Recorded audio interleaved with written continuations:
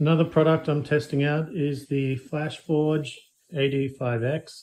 I've actually had this for quite some time, but I've just been so busy with other stuff.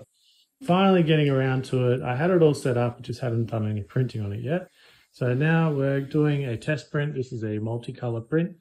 And the cool thing about this printer is it's a real budget entry-level printer with multicolor printing capabilities. So you can see it's a bit of a different style where you have all the filaments that load on the side. They will get fed straight up. It just goes straight into the hot end. And it's an open frame design as well. So you get your typical hoop chute at the back. And the cool thing is the filament only retracts this far. So the actual color changes should be pretty quick because it's only moving this distance here. It's not having to feed all the way back. So once this print is done, definitely see how the results come out.